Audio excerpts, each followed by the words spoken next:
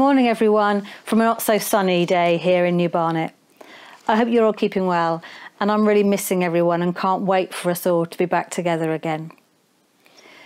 As I said in the last devotional, the Psalms are my go-to place in the Bible when I'm not feeling 100%. And I'm finding that I'm not feeling 100% quite often these days. So I often find myself back in the Psalms. I'd like to read Psalm 23 with you today. The Lord is my shepherd. I lack nothing. He makes me lie down in green pastures. He leads me beside quiet waters. He refreshes my soul. He guides me along the right paths for his name's sake. Even though I walk through the darkest valley, I will fear no evil, for you are with me. Your rod and your staff, they comfort me.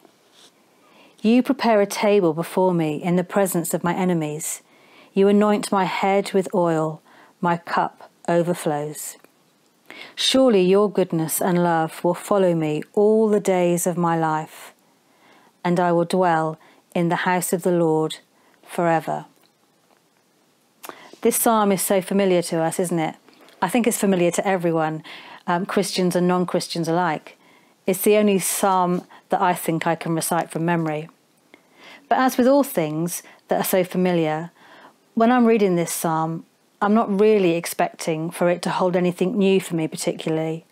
I know it so well, and I know what it says, and I know what it means.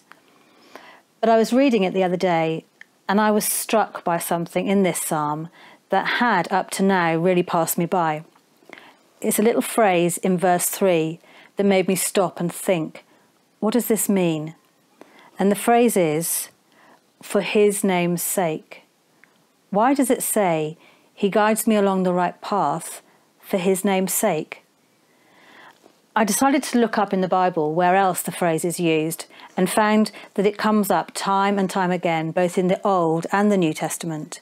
For his name's sake, for God's sake, or if the Lord is speaking, for my name's sake. If I say to someone, if you won't do it for your own sake, do it for my sake. This means do something for my benefit, for my advantage, for my good. This is important to me.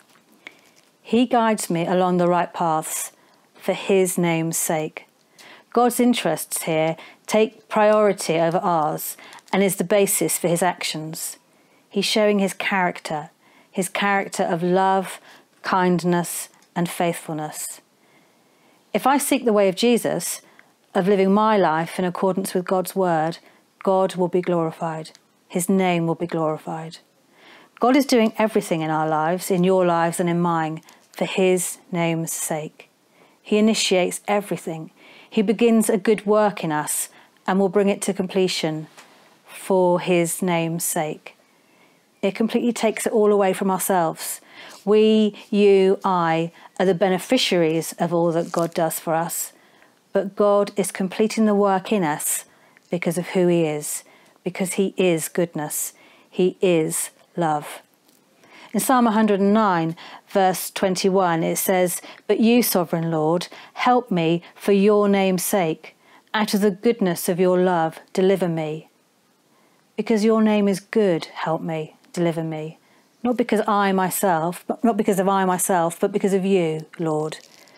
This is quite a challenge for me, because it means the way I do life, the way I live my life, reflects well or badly on God's name and character. Do everything for the Lord's sake, to glorify God. Do I do that?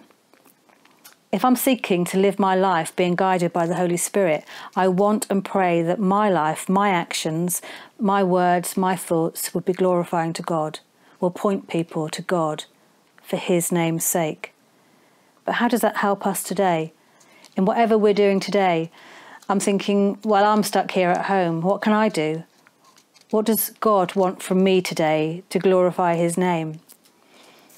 At this time, I'm tending to concentrate on the little things within my environment, in how I love and care for my family to glorify God, in how I love and care for my church family to glorify God, in how I'm reaching out to people to glorify God. We might feel as though we've all been put on sleep mode during this time of lockdown, but God is definitely not on sleep mode, and therefore we also are not. God does not change, and he is still calling us and using us greatly for his name's sake.